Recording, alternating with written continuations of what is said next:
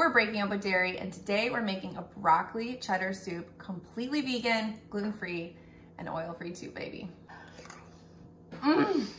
Fuck, that's good.